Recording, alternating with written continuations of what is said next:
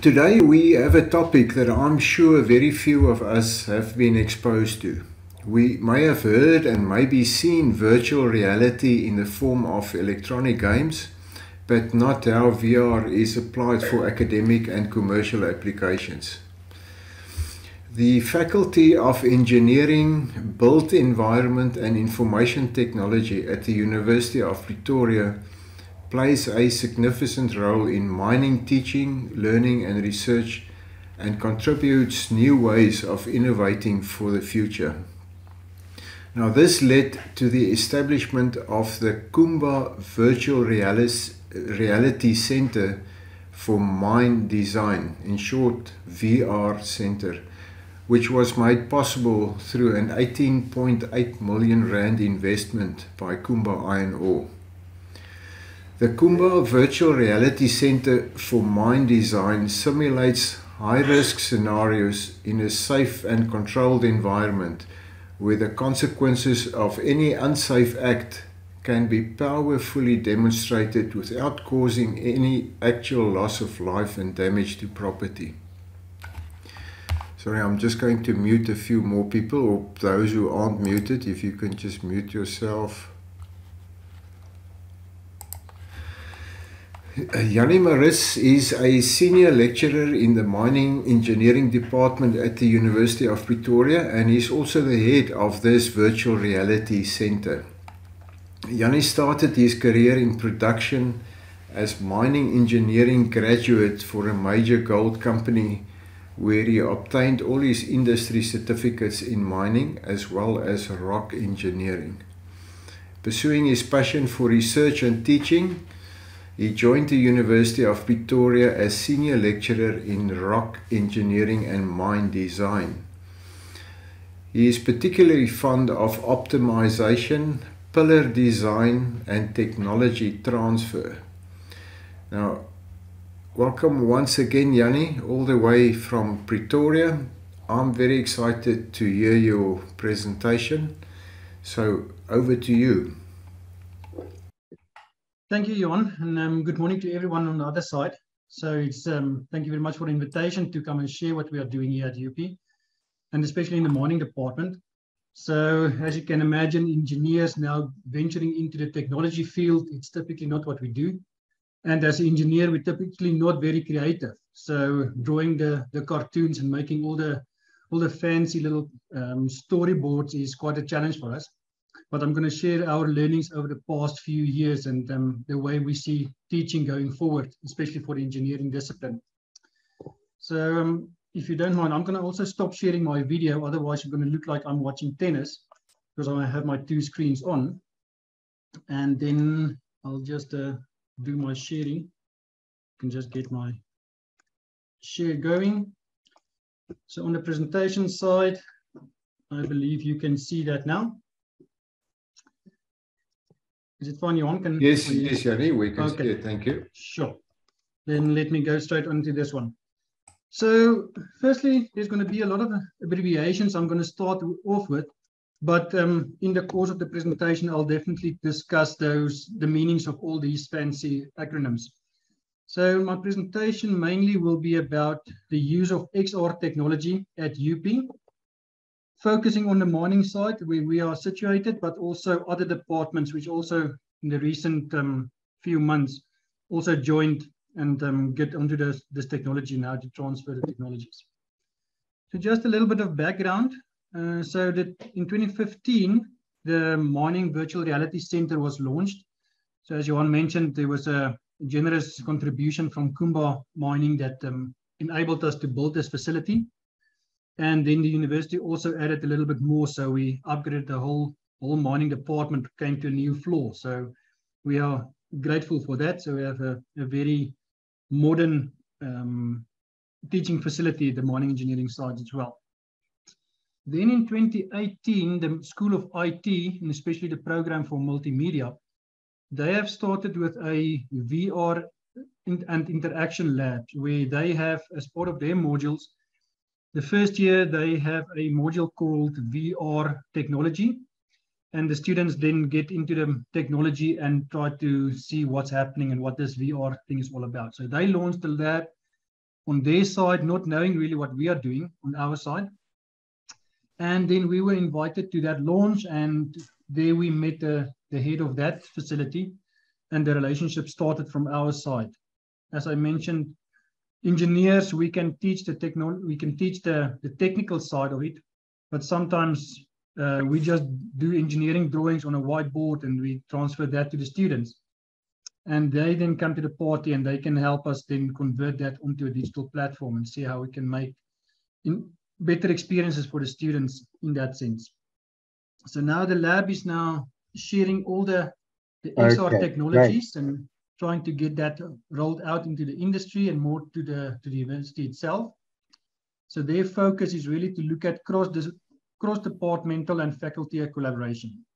So from their side, being the School of IT, being multimedia, now starting to talk with medicine and veterinary sciences, theology, geology, the NAS department, natural sciences. So all those departments and faculties are now starting to get onto this technology bandwagon, if you want to call it that.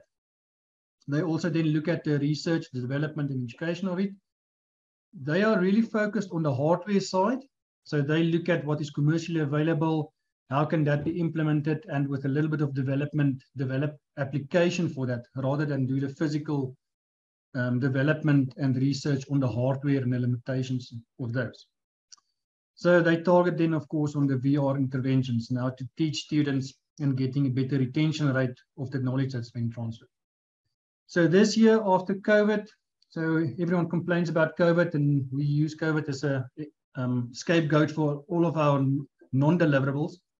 But in the past 2 years, we spent a lot of time optimizing the whole process. So I think the last 2 years was actually good for our department and our team looking after this technology. So now we're going to go and take that into the industry and see maybe the next step after training, of course, is the application, to see if this technology actually has application value in there. So just before I get into the XR technologies and the discussions around that, just some touches on the 4IR terminology and the flavor of the month that's currently running out there. So there's 4 focus areas in the 4IR drive.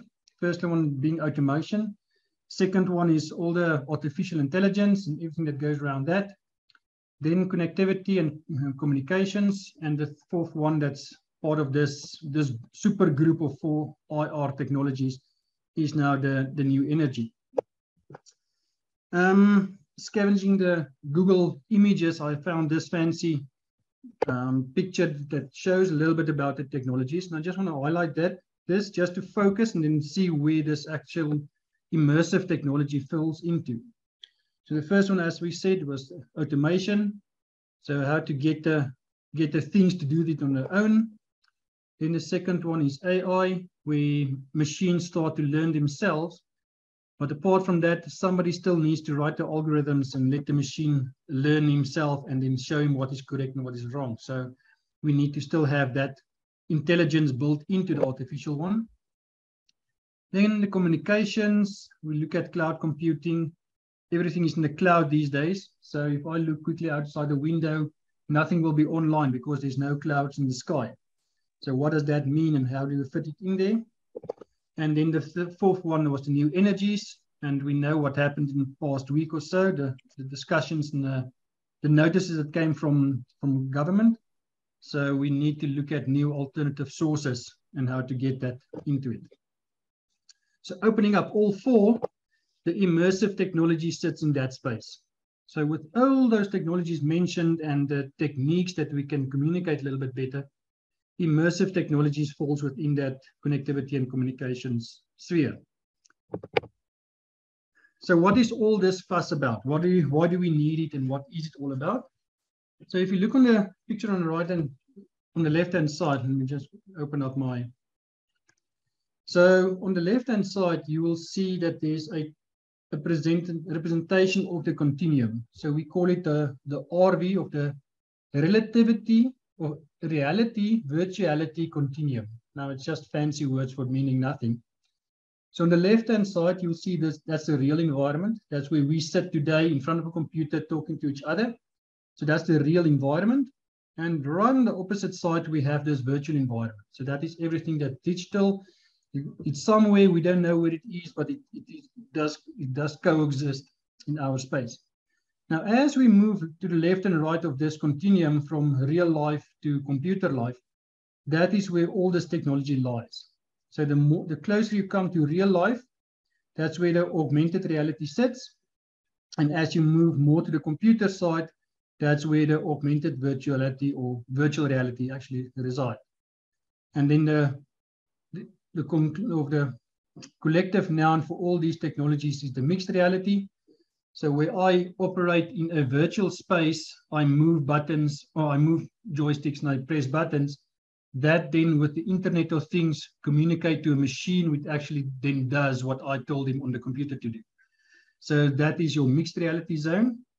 And then the one bigger than that, the XR, is really just the bigger one. So that includes everything. And that's the extended reality. So if we talk about XR, it means what technology or what piece of equipment, what tool can be used from a real life as we have it today, a real-time hammer, versus the artificial joystick, which we move up and down, and where does that fit? So different environments, different uses.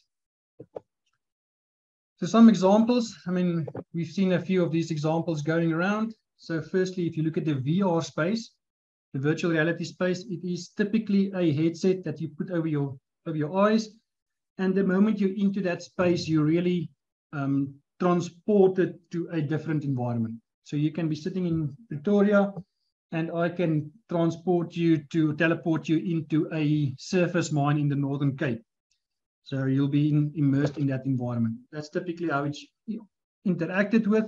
You have these controls in your hand, and by using the mouse, if you want to call it that, the controllers, you operate and you change the computer visuals that's inside the headset.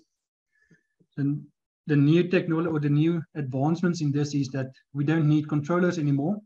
So we can use hand tracking now. So if you put your hands in front of your face, in front of this device, it picks up your hands. So it knows exactly where your pulse sits and where your extremities sits with your fingers. And then it transposes all the bones. And as you move your fingers, it interpolates and makes some suggestions on what you want to show.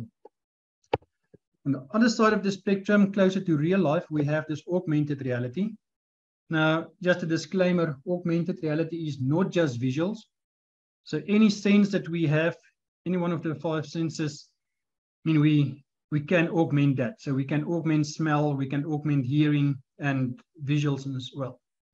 So that typically involves a device that needs to go in your line of sight or in your view, and then computer generated information gets displayed onto that device. So on the right, that picture over there, that's a more expensive HoloLens type of things. That's from Microsoft typically. On the left-hand side, you find something smaller, which goes just over normal glasses, and it projects something into your iris, in your eyes, and you can see some small screen in your field of view. And the bottom one is just the explanation on, again, some device over your eyes, and a normal cell phone or something in your hand, a handheld device that augments information over real life. Okay, I'm going to try to show you some examples of these type of technologies. Just to take that into a more visual representation, you can see right in the middle, that is where your extended reality sits. We know that's the combination of all the mixed reality, the virtual reality, and the augmented reality. And the typical connection between the two, we have the digital world on the one side, we have the real world on the other side, but then we have digital overlays. And on the left-hand side, there's some interaction and manipulation on it. So as I move my mouse, I see my cursor move on my screen, and that is typically how we manipulate the information, or at least suggestions in the environment. What's the application of this? So where do we apply this XR technology? First cog in the wheel or in the machine is the learning and the training component. So because we can now go and film and very hazardous underground environment, maybe a fall of ground or a seismic event. We can film that or generate it on a computer animation, and we can teach people the consequences without them exposing them to the dangers. So in the training space, I think South African mining companies are well advanced using this technology in the training space. And that's the easy place to apply the technology, because it's visual and you can add, I mean, it's not related or not only linked to one language, for instance, or one animation. Then that will drive your collaboration.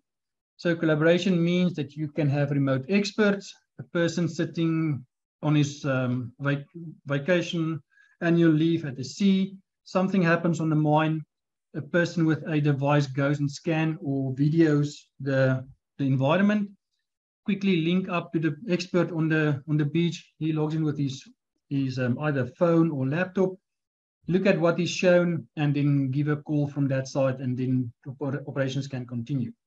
So collaboration is quite nice. Zoom is a good example of it. So you get people at different places, physical locations, that collaborate on the same instance. And then all of this is now linked with visualization. So we generated a huge amount of data in some other way. Now we sit with all that data. How do we visualize that? So this technology that we are looking at and talking about is really, if you have the data, how do you show that to the user? And then the user, how does he use that data? How does it, maybe for making decisions easier or identifying different problems? So this technology is not collecting data.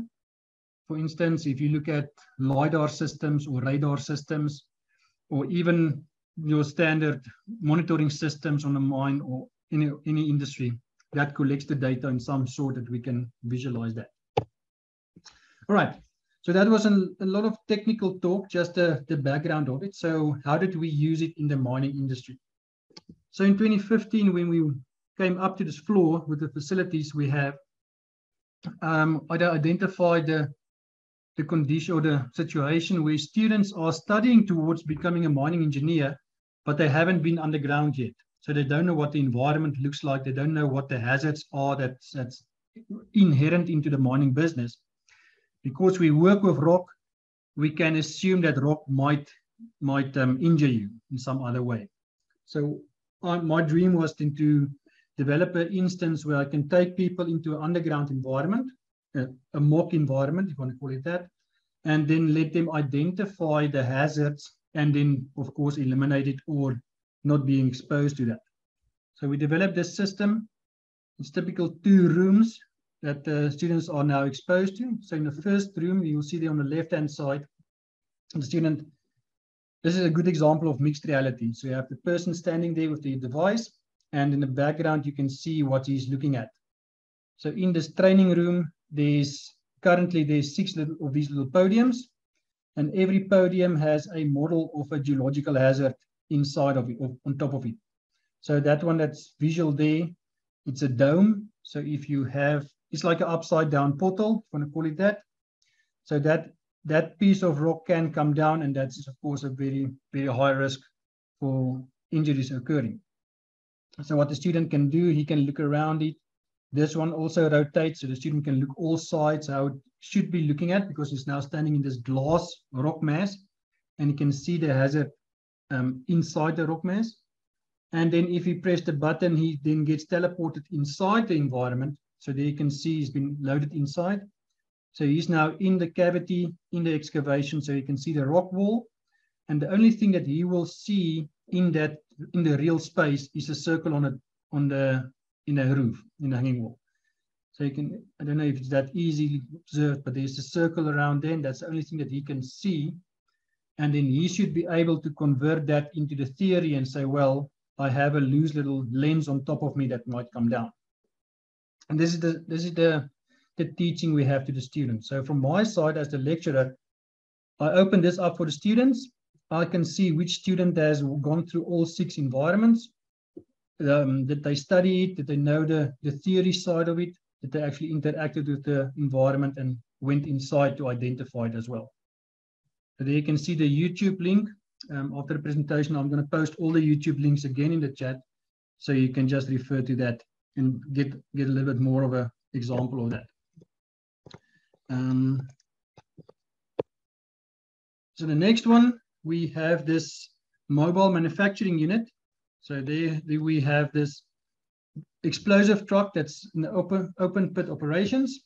So before we can use that piece of equipment, we need to fill in a pre-use checklist. So make sure that everything is fine on the vehicle before we use it. So you'll see that there's a, let me just change mine. So there's a checklist. So the student needs to go through this 37 items. So what's the general condition of the vehicle? Is it clean or not? Is the tires flat, or is the side of the tires cracked? Windscreen cracked or fine? Is there a license disc? So all those type of things, the students then select yes or no, or good condition, or whatever the case may be. And he teleports around it, and he can see what the actual what the pre-use checklist is typically all about. What I want to do, I want to see if I can open up my link to. Okay, I'll do it after the presentation. I'll just quickly go through the YouTube videos and show you a little bit of the examples. What we also did is we have our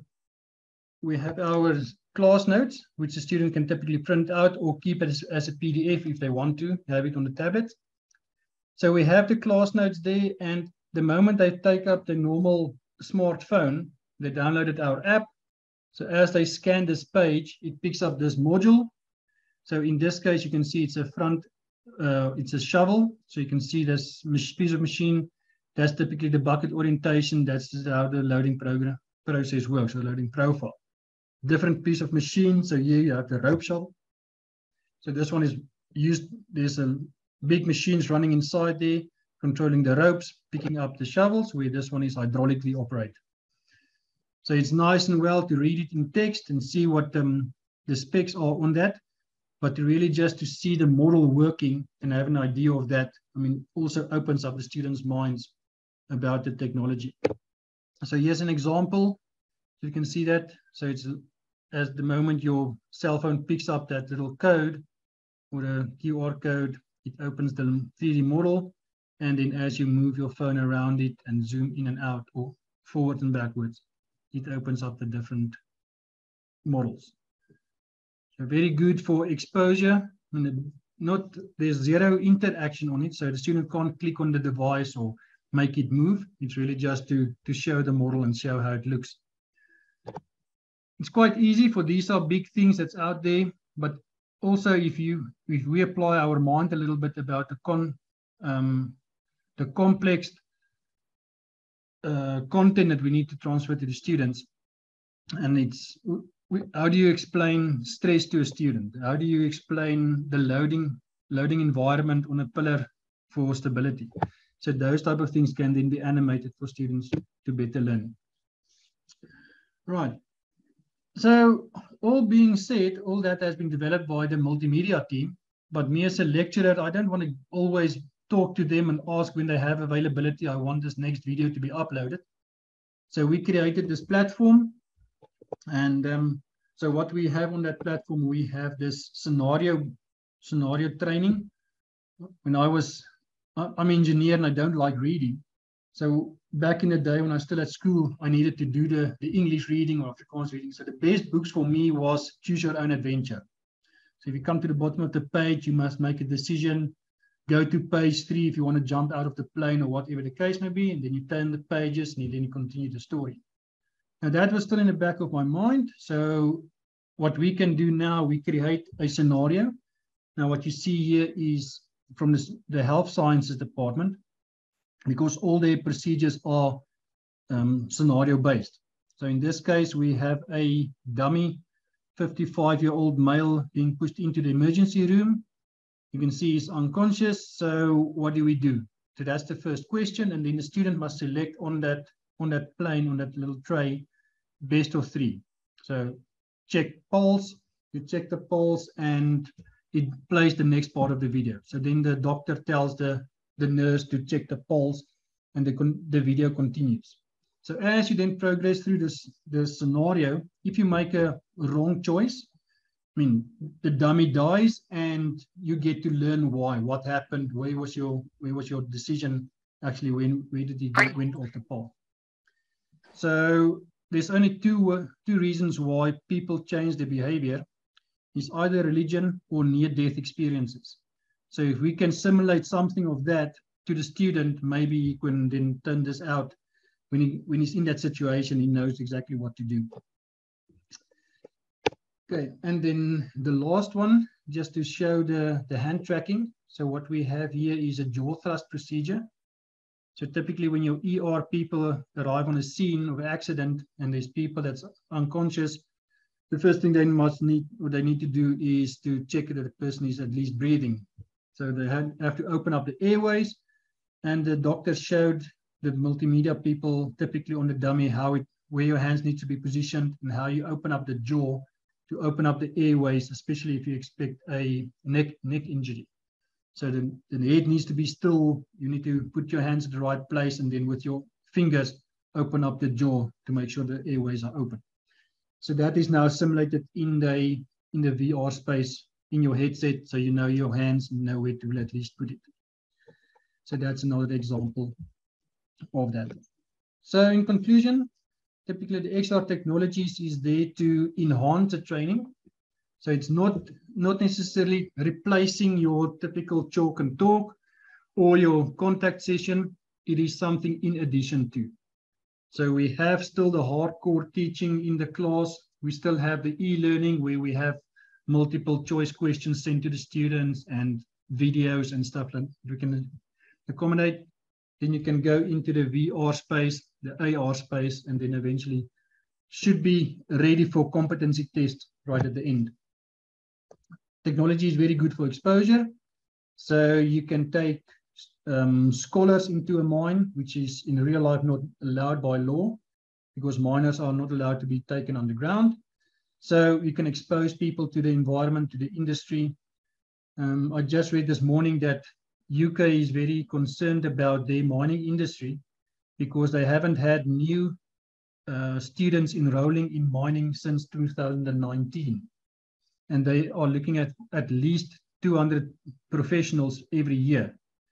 So again, as we lost a lot of our technical abilities to Australia and America the last few years, I think UK is also going to stand in queue for our expertise.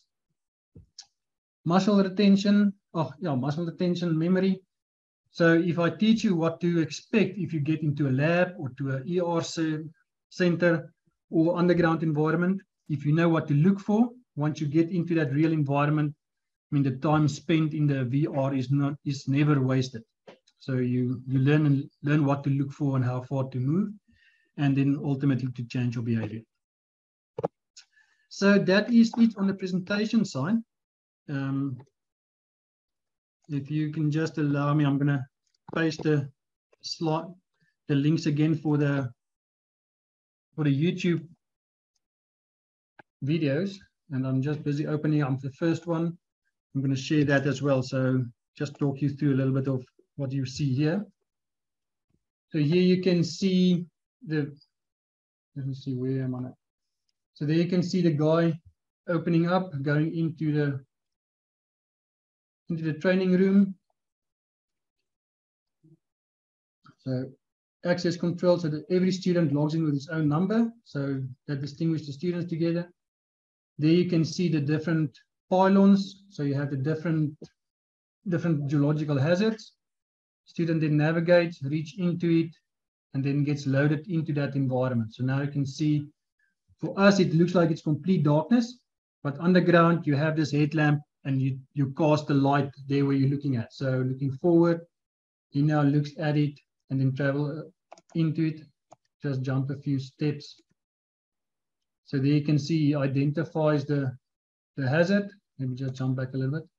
So he sprays it, and if you selected enough of the blocks, then of course it turns green, and it shows that the student has identified it correctly. And so you go through the whole spiel of it. Okay.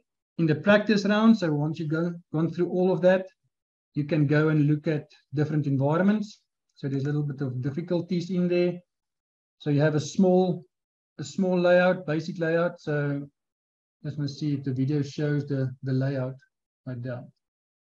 But you can see it's a small layout that goes into the environment for that one. Okay, let me just look at the second one, the checklist.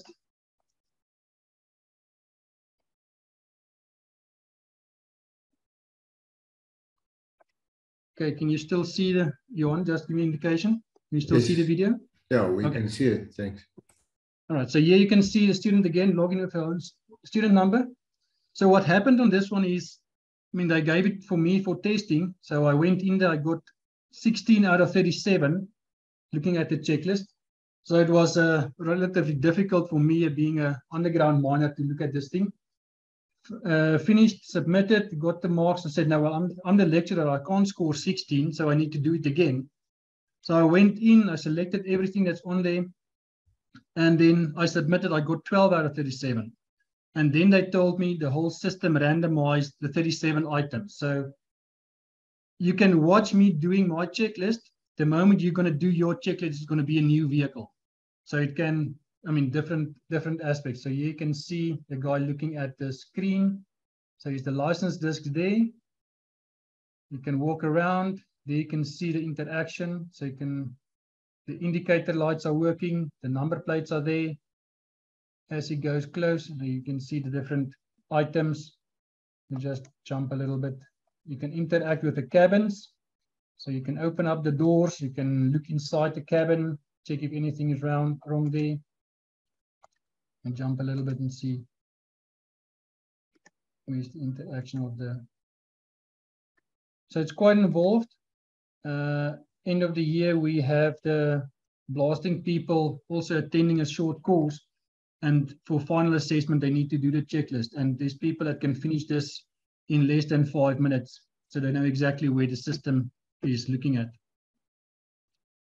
Scenario training, maybe if you can do that one quickly. So here you can, oh, now you also see I don't have a paid YouTube. So that's just the platform we developed. So it's an online system. We built the scenarios. Okay, and I'm just going to see where the whole system starts.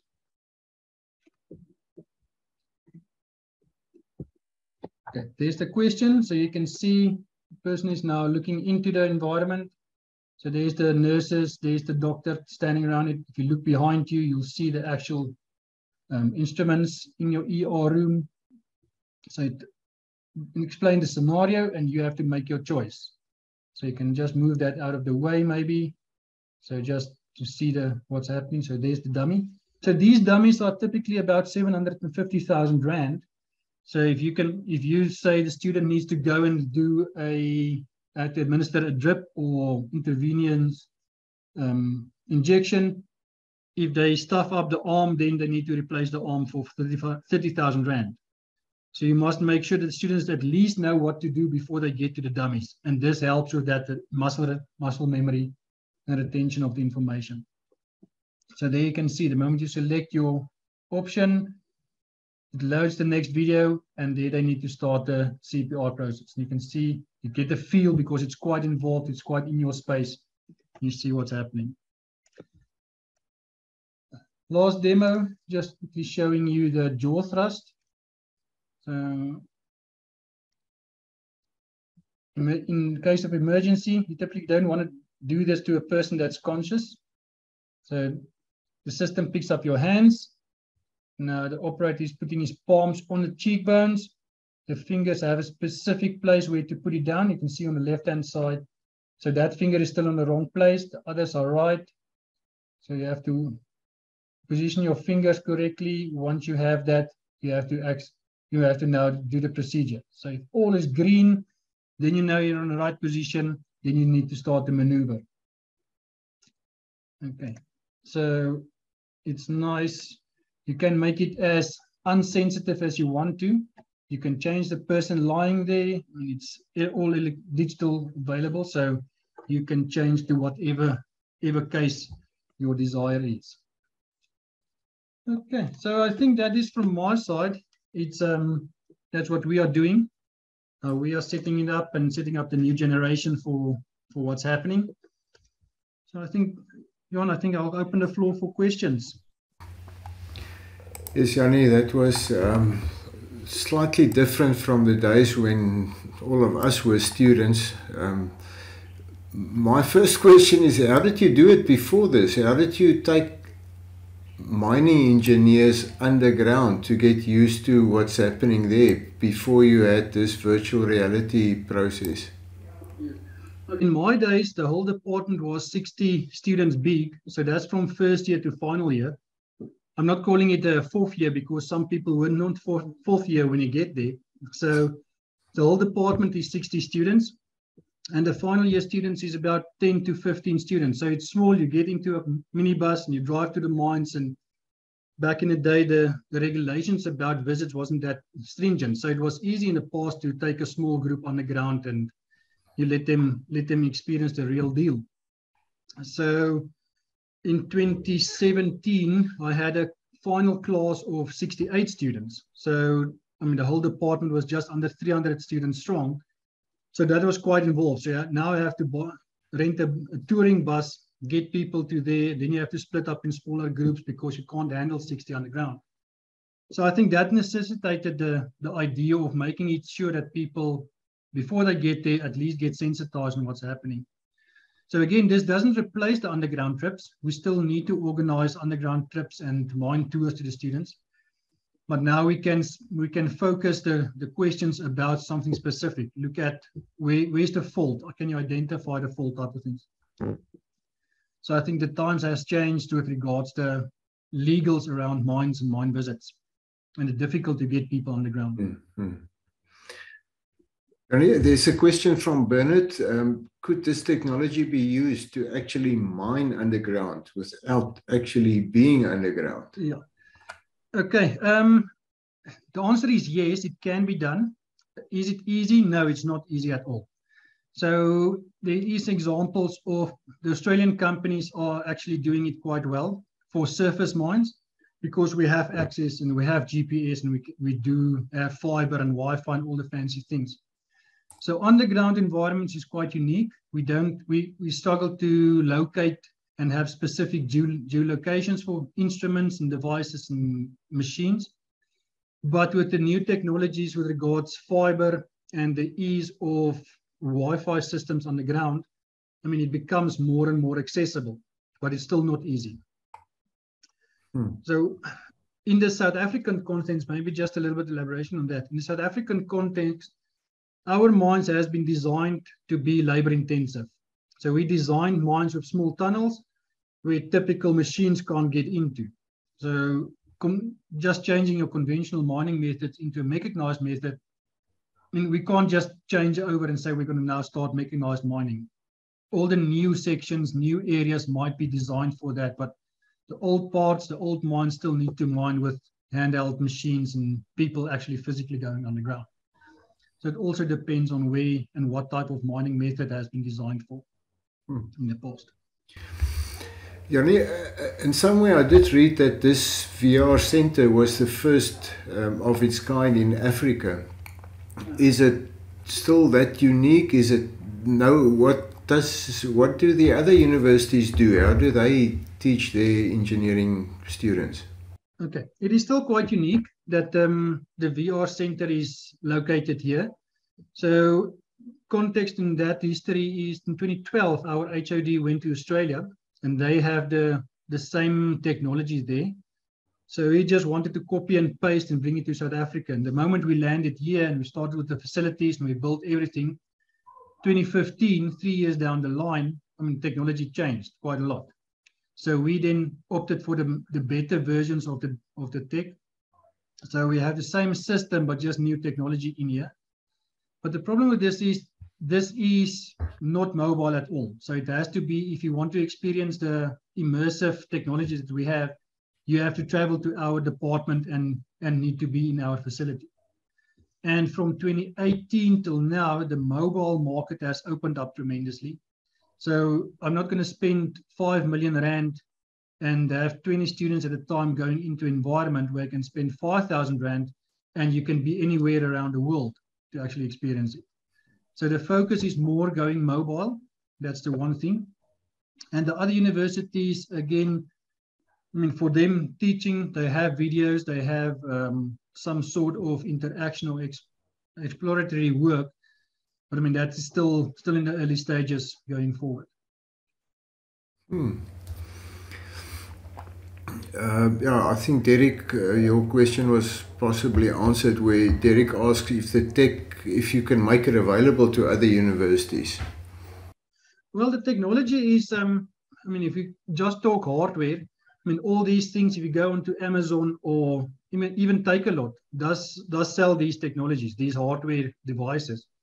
The problem is it's like buying a cell phone. So you'll get the cell phone and there's just a few apps on there and you can dial and send the SMS. For all the rest, you have to download applications. And that's where the real bottleneck sits. So people in industry, and that's what we experience now as well, people in industry come to us and say, oh no, we tried VR and it doesn't work because we bought this device and there's nothing on it. And I say, yeah, it's like buying a computer from Incredible Correction. So, I mean, it's there, it's a computer. Once you switch off, you have Windows. That's it. So you have to start up and now you have to install all the apps. So the technology is really, from our side, we like to focus on commercially available technology. So anyone can buy stuff. We can buy 3D cameras off the internet. We can use our cell phones these days to take 3D images. So a lot of things is commercially available. And for the rest of it, I mean, if you want to talk about the knowledge transfer, I mean, if it's generated, the coalition between South African universities has also changed in the atmosphere. Because in the past, we were competing against WITS and UJ with regards to mining engineering space. And then in the recent years, we said, well, everyone focused in a niche market around the industry. So you have people that looks at the visualization, which is us. You have it. So WITS is looking at collecting the data and UJ is looking at using the data. So it's all that instead of having to compete for the same student, we say, listen, what is your interest? And let's then advance that interest for you. So I see for a good mine in South Africa, you need at least 3 engineers. So one from UJ, one from Tux, and one from WITS. So we all work in unison now. Jannie, thanks. I think there's other comments just about the cost, which could be pretty prohibitive for other universities to employ the same, and then also how healthy or how practical it could have been for a radiologist or other health practitioners in training. Yeah. Okay, just quickly on the cost. I mean, when we started, just to give you an idea on the cost, the facilities, that's the building within, and then also the projectors and all the hardware that we have, that was 15 million rand. That includes headsets, which is around 50,000 rand a headset, and you have to have a powerful computer to drive that, which is also about 100,000. So for one person to experience that in very high quality, you need about 150,000 rand to set up. So that now the prices dropped. You can get away with maybe about 80,000 these days. And also the mobile sets, we bought it at about 12,000 rand a piece. It's now currently going, and I mean, we ordered some yesterday and we paid 7.5 for it. And it's a newer version. It's a second generation, so it's better quality, it's better technology. So it's half the price already. So, I mean, cost is not the hindrance anymore. I think the cost can be overcome. And again, the question is, why do you want to use it? Why don't you just have a 3D PDF viewer on your screen where you can also just rotate it? Why do you have to be immersed in that environment? Why do you need to look around and watch your back as you're looking at the other thing as well? Okay, and you said the other question, so that's the cost? No, it's just this could have been used very well for health and medical practitioners. Yes, exactly. I mean, you don't get that exposure until you know exactly what to do. So we also built the multimedia people also built a application where they did a soil analysis. So they went and they scanned the whole environment of the lab, which is a 3x3 space. And that is a physical space the student can walk with the headset. So I need to walk 3 paces and pick up a sieve and then stack it on a certain pattern, then put in 3 scoops of soil, then put that on a shaker, and you see the size distribution. So that is taught in the virtual space. And there's certain things that need to be trained on to do it. Because, I mean, we assume that if you go into an environment, it's not that terrifying. I mean, we get students that's grown up in different social stances, and they just getting into a small confined space is actually a problem for them. So it sensitizes them a little bit. So once they step into the real lab for the experiment or for the practical, I mean, it's not new stuff. They know where it is. They know where the sieves are located. They know where the tools are. So it helps in exposure to the environment before you get to the real dangerous stuff that can cut your finger. Dankie, Jannie. Thank you very much. I think we will end it there. It's a pleasure. It was really, for me, very new. And I think now we may understand our children or grandchildren who are students a little bit better, because they really do it different from us. Sorry, I just want to mute you for the phone. Okay. All right, just from my side also, thank you very much for inviting me again. So, Johan, you do have my contact details. So if there's any other questions, you're welcome to pass it on to us. And then maybe if you're in town, I don't know what you will need to do in the north. If you're in town, you're also welcome to contact me, maybe just to get a physical tour in our facilities. Thank you very much, Jannie. We really appreciate your time and effort with this presentation. And yes, all the best up there in the north. Thank you. Okay. Thank you very much. Goodbye.